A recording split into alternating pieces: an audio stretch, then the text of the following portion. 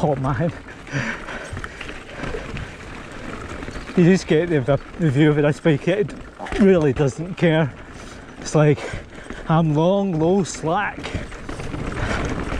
just pilot on. So good morning, good morning, good morning. Welcome to the BALDe-Biker. My name's Joe, and today I've got something quite special, another bike review. Yeah! And the bike review today is the Mondraker Level. And this is quite an aggressive, long travel, coil sprung 29er. Woo!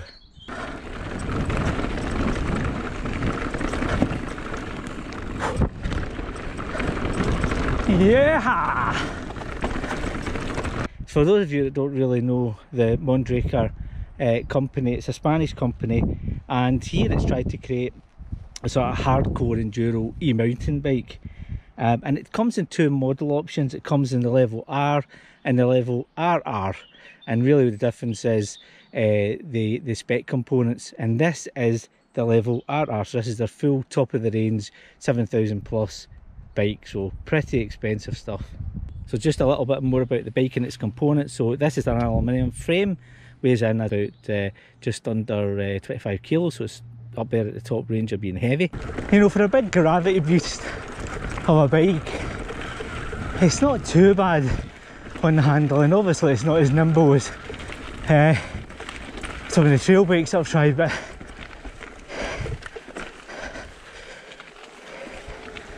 it's not the end of the world. So Mondraker was really wanting to build, I think, quite a long travel bike, and it certainly has done that. And I think it looks pretty awesome as a bike. Yes! Well, it can jump a little bit anyway. Yeah! So it's powered by the Bosch Performance CX motor, and it's got a powertube, a 500 watt hour and fully integrated battery as well as standard. And this battery is also removable, so you can charge it up on the bike, or you can take it off and charge it inside your house. It's providing about 75 newton meters of torque. So where is that in the range? Well, Shimano steps is about 70 newton meters of torque. This is 75. A sort of Yamaha one is about 80 newton meters of torque, and the Bros ones are about 90 newton meters of torque. So you can see where it sort of sits in the range, sort of behind the Bros, but above the Shimano steps in terms of the sort of oomph it gives you. So this Mondraker is running off this Bosch CX performance motor, and you can definitely feel the power of the Bosch as I start climbing up here. Not sure this is quite as smooth as a Shimano that I've tried, but certainly powerful enough to get me up here. So in terms of the user interface, it's positioned here on the left hand side. As you can see, this is the sort of Bosch Puron onboard computer thing. It's quite simple. It's got a walk assist at the bottom, it's got the on off at the top, and then you've got your toggle. So basically what you've got is your eco level, which I'm finding is not giving much assist, so it really is lugging a 24 odd kilo bike around, so not that useful. It's got a tour, which is much more useful, sort of get you around the flats and up some of the single track climbs. Then it's got a thing called Sport. Now that's very interesting as well, because that's where the computer's taking over.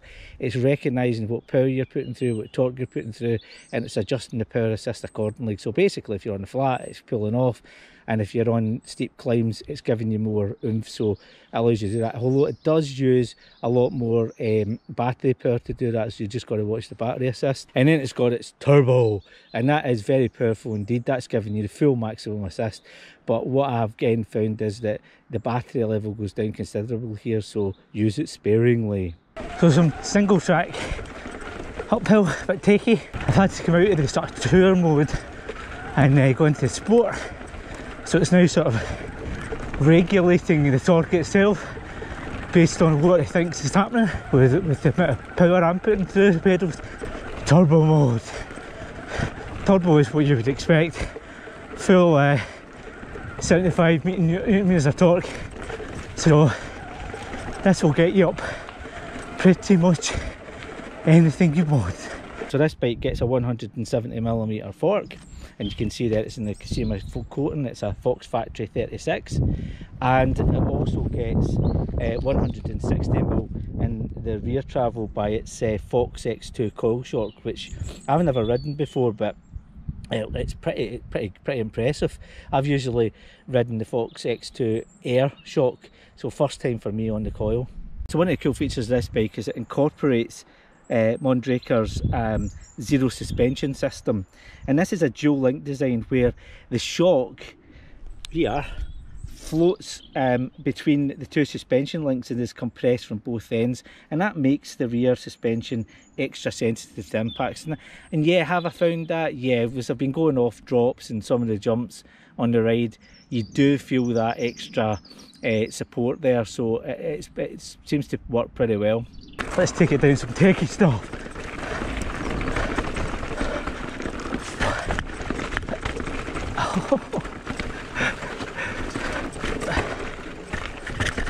Oh man, you just get the view of this bike. It really doesn't care. It's like I'm long, low, slack, just pilot on.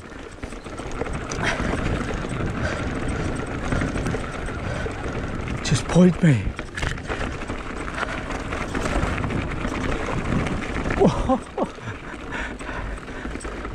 Give me these rocks and I will eat them for breakfast.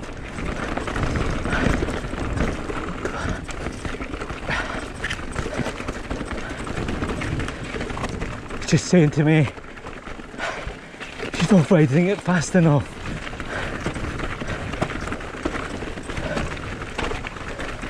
Oh my god, that was easy peasy on that stuff. So in terms of the wheel set, this is on a DT Swiss. It's an H1900 and it's a 29er with 30mm internal width, and it's obviously comes tubeless ready as you would expect. I would say DC Swiss one of the best rims for e-bikes, and this one's not any different. In terms of the tyres, this has got the Maxxis Minion DHF 29 times 2.5. In the rear tyre, it's got the Maxxis Minion DHR DHR2s with the 29 and 2.4.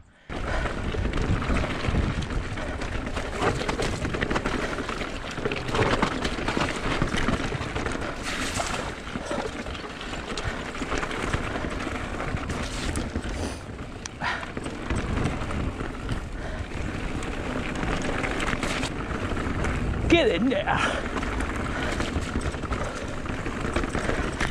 Oh.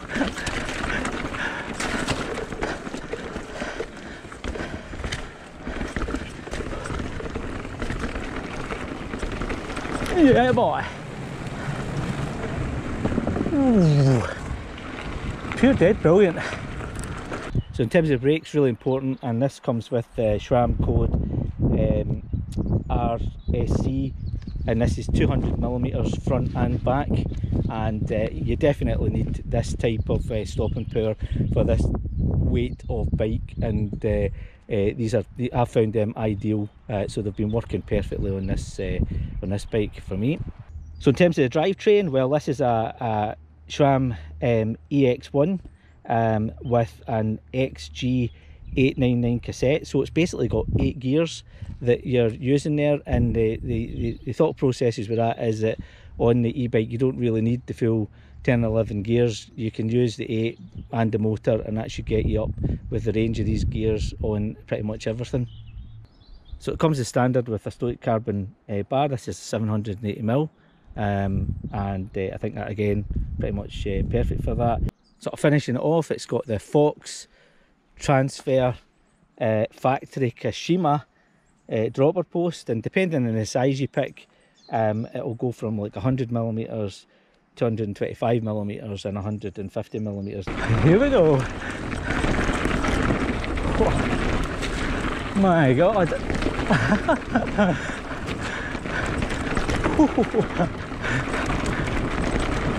Oh, suspension and handling on this bike going downhill is friggin' awesome. Whoa, gee.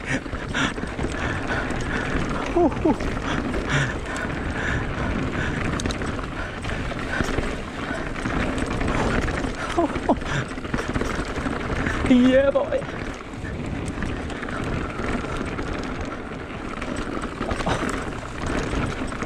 What I'm finding with the Bros motor as well is you've really got to be in the right gear to get the proper assist. If you're in the wrong gear, it's a wee bit of a dog. The right gear, you can feel it kicking in. But in the downhill, it doesn't really give a shit. It's all gravity. Whoa. Whoa. And fun factor. Whoa. Whoa. And hanging on for dear life. Yeah. So I've had a great ride in this bike today. They really enjoyed trying it. It's the first time I've ever tried a Mondraker. It's the first time I've actually tried a 29er. So lots of firsts there. This is the first time I've used a Bosch motor, and I would say it's okay. It's not as intuitive as Shimano one. It's not as smooth. The other thing that I found, it was absolutely eating up power as well, so I wasn't getting the same range. So if you're looking at trying to do, I don't know, 20-25 miles on the bike, you'll struggle with this, I think, this motor. If you're trying to do like anywhere between sort of 10 and 15, no problem, it'll cover it. And if you're trying to then be conservative with it by using sort of eco and trail and that type of thing, you really don't get an awful lot of support on the eco, and you'll be lugging about quite a significant weight of bike. So I would say that's a wee bit disappointing for me in terms of reviewing the bike. Try to be honest review. That was a bit that sort of let me down a little bit, I think. So I really enjoyed having a go at this bike.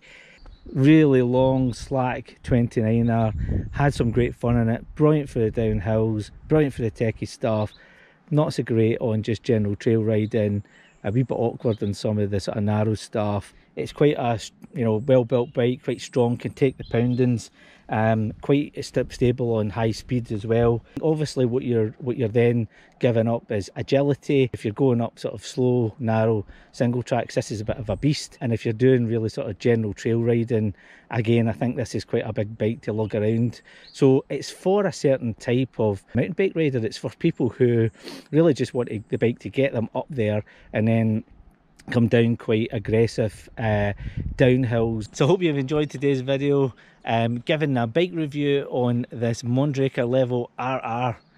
Fantastically componentized bike, if that's the word. Some great stuff on this bike and some really interesting geometry. Go check it out if you're really interested in your gravity e-mountain bikes, going over jumps, going over step downs, rock gardens, and going as fast as you possibly can. This bike will definitely be able to handle it. So worth checking out if you're that type of rider with these type of trails. So hope you've enjoyed it, and it's just left to say, have fun on the trails.